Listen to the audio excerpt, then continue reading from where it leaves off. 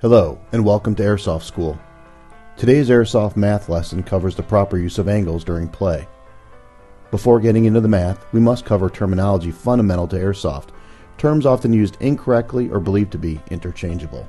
Concealment, like a bush or a shrub, is suitable for concealing you, but concealment will not protect you from getting hit by a BB. Cover, on the other hand, cover will protect you, as cover is impenetrable.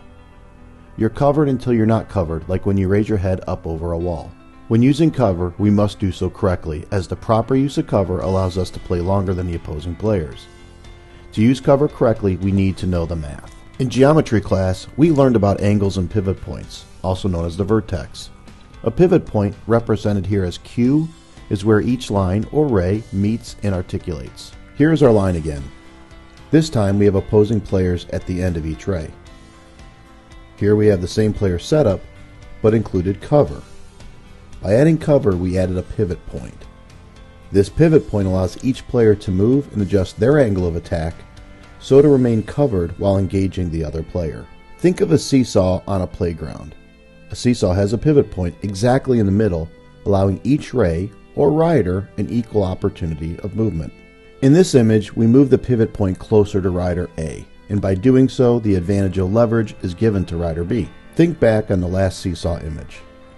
Although neither player is on a seesaw, the same philosophy regarding distance from the pivot point holds true. In this illustration, player A is closer to the pivot point, giving player B the advantage. Because player A is so close to the pivot point, player A must expose more of their body to engage player B, hence the advantage to player B. For player A to recover some cover, the player only needs to step back from the pivot point. Remember, don't crowd cover. As players, we want to set ourselves at an angle where we can see or hit the opposing player, but the opposing player cannot see or hit us. A good rule of thumb is that if you can touch the cover, you're too close to the cover or the pivot point. As with the seesaw, the further we are from the pivot point, the more leverage or protection we have from the opposing player. Set yourself up to where you can see the opposing player, and so your BB just clears the pivot point. Your angle of play is always 180 degrees of the opposing player in relation to your pivot point. Here is another look at two opposing players. In this situation, the advantage goes to the player who sets the proper angle first, allowing their eyes and their BBs to pass the pivot point first. In this scenario, there are multiple opponents. I labeled each opposing player 1 through 3, and they are labeled in the order in which I will engage each player. This style of attack is called slicing the pie.